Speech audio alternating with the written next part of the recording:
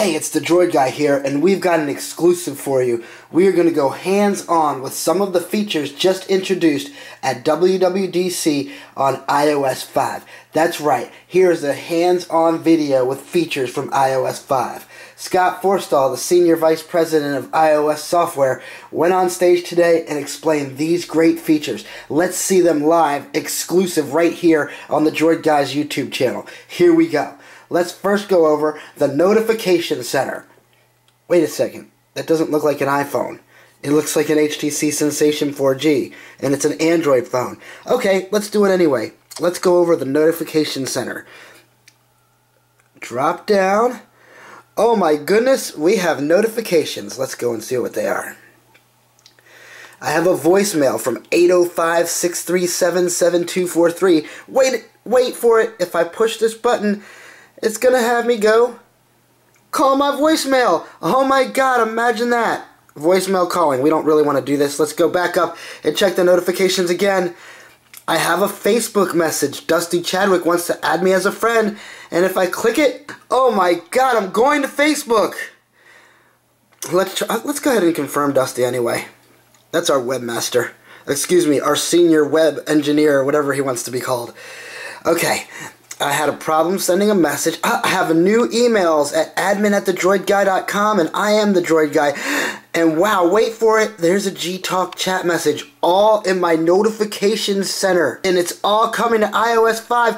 Wait, hold on, there's more. This is the oldest phone that's currently in the Droid Guy offices. It's the HTC Desire.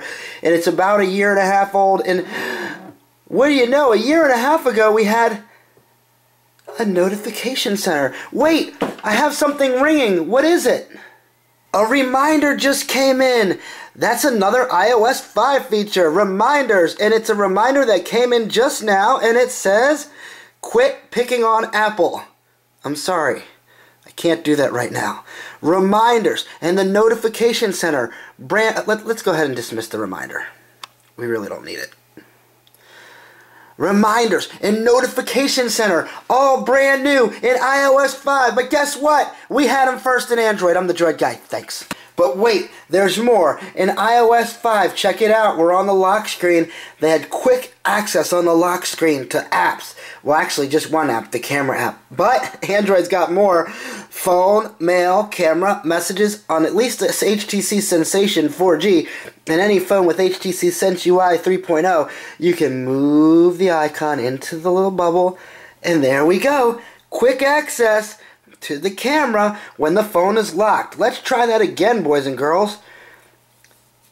Move it right into the bubble and it's off the lock screen. Quick access to it. But wait, suppose you're in the lock screen and you want to make a phone call? You just put the phone there. Dang, that's that easy. Now, one more time. Try.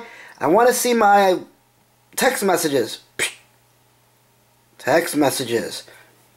All from the lock screen.